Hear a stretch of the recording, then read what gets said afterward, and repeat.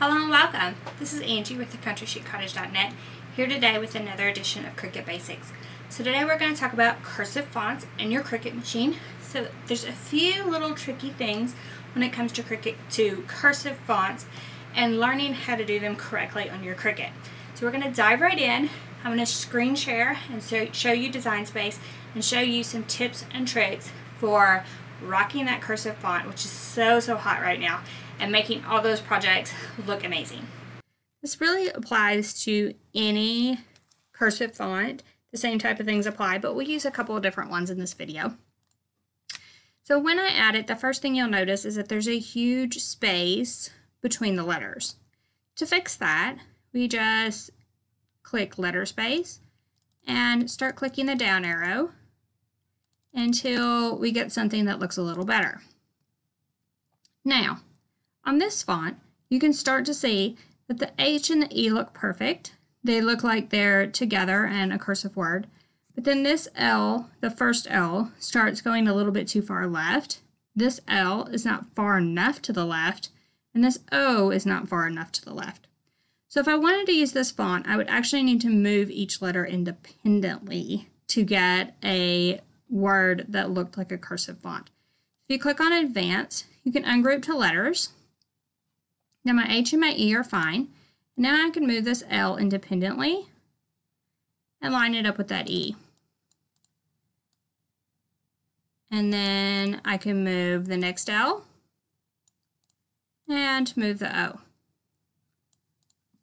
So sometimes, depending on the font you're working with, you can use that letter spacing and it will get it perfect every single time. Other times, the font, for whatever reason, does not work, and ungrouping to letters is really the only way. Now, you can zoom in and line them up even better. The slight overlap kind of bothers me sometimes. And when you're happy with the result, now you want to get the Cricut machine to cut this word as one. So if we clicked Make It right now,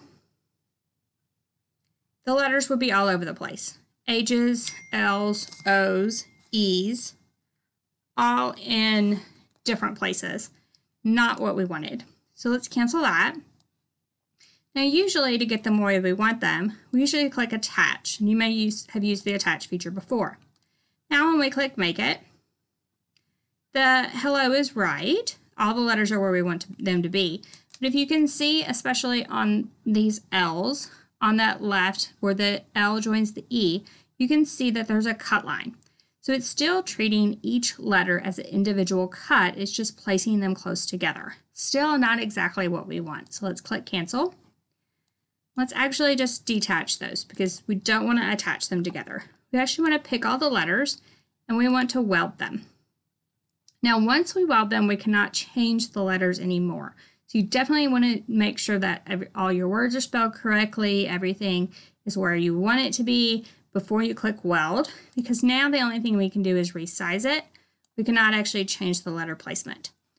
But now when we click Make It, hello is one word, no cut lines between the letters, just one word, just like you would write it in a cursive font. So there we go, using cursive fonts in Cricut Design Space, just that easy.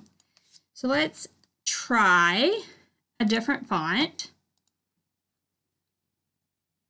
and give an example of a font that will just work with adjusting the letter spacing and not needing to go in and adjust each letter individually. Let's try the same thing with the Everyday Fonts Celebrate.